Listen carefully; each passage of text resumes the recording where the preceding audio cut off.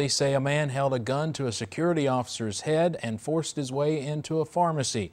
It is something other store owners in the Leatherwood community of Perry County say happens too often. WYMT's Brittany Nada talked to one woman about her experience with thieves and why she says she's not surprised to hear about this one. The first call to police was just to be safe. The initial call came in as an alarm at the Leatherwood Blackie Clinic.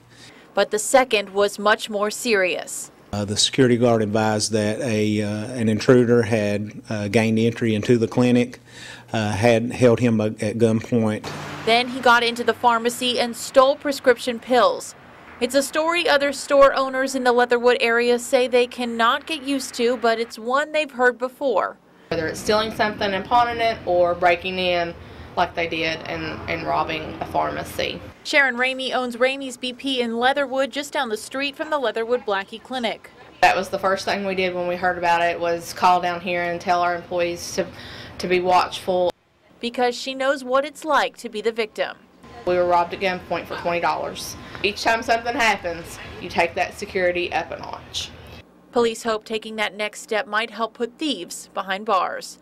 In Perry County, Brittany Nada, WYMT Mountain News.